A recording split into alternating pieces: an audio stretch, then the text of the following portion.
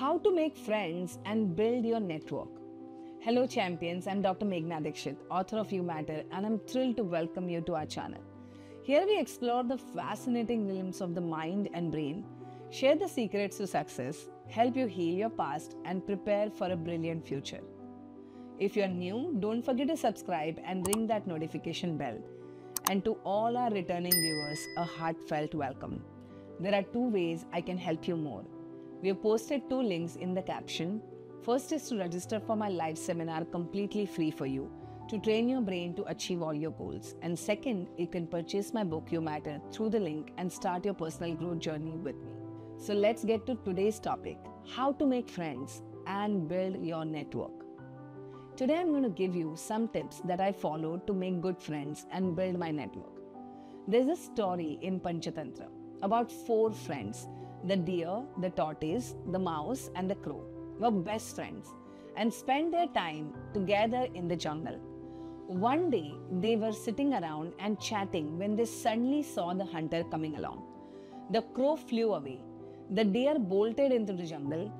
The mouse ran into burrow. However, the tortoise took time to get into the lake, being slow. The hunter caught the tortoise in his net. The other 3 friends saw this and came up with a plan to rescue their friend.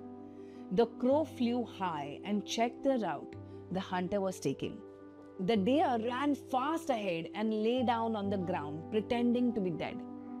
The hunter suddenly came upon the deer. He was elated at his luck. Deer and tortoise both caught. He kept his net on the ground and went to get the deer. As soon as he kept the net down, the mouse quickly chewed off the net and freed the tortoise. As the hunter came closer, the deer ran off. The hunter turned back to see the tortoise hiding itself in the burrow. The friends got together again and had a good laugh. Was this a nice story? You may have heard birds of a feather flock together. People of similar traits, backgrounds stick together. Well, if you want to build your network, then you have to be open. The deer, the tortoise, the mouse and the crow were all very different. Each had its strength and its weakness. However, when the time came, they each played on their strength. This is exactly what a good network of friends does. It draws on each other's strengths to enhance individual growth. So then, how do we make friends and build a strong network? Remember, first day of school? It was so easy to make friends, and we have retained those precious friendships over the years. But as we grow older, it becomes that much more difficult to make new friends. Why is it so?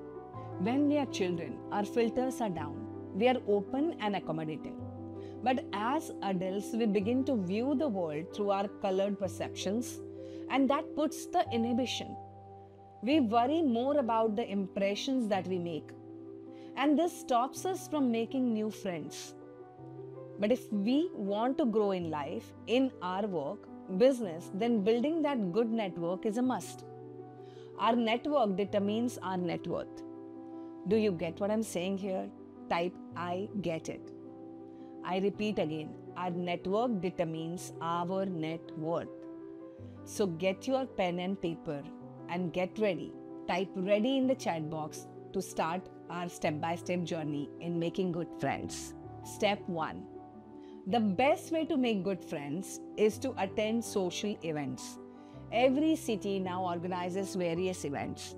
These can be coffee mornings, some talks organized by the local museums, some heritage walks, etc. What are your interests? List them down and then check what events are being organized in your city and attend those events. Most of the times, such events have like a free membership.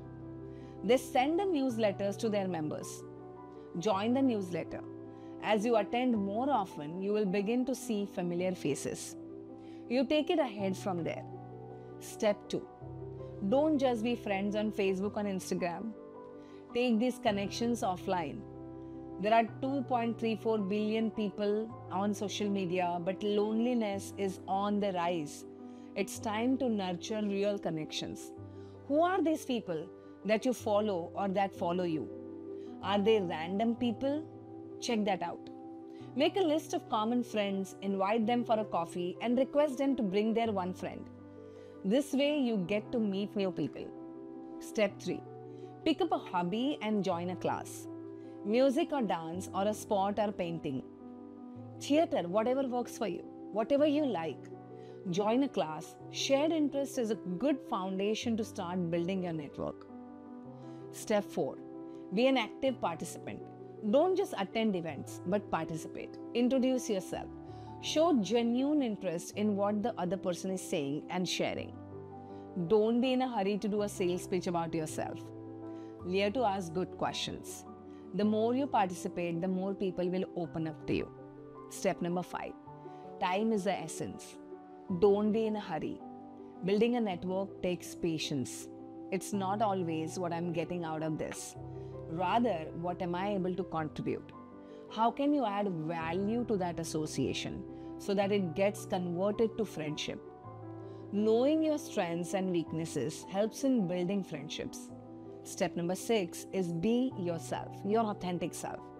The best way to build friendship is by being genuine. You don't have to pretend to be something that you're not. It's okay to show your vulnerability. Building a network is building a community. But also remember to be vulnerable and open in safe environments. So make sure that you judge and you go closer to the people, those whom you feel comfortable with. Remember, communities are built through connections and collaborative efforts.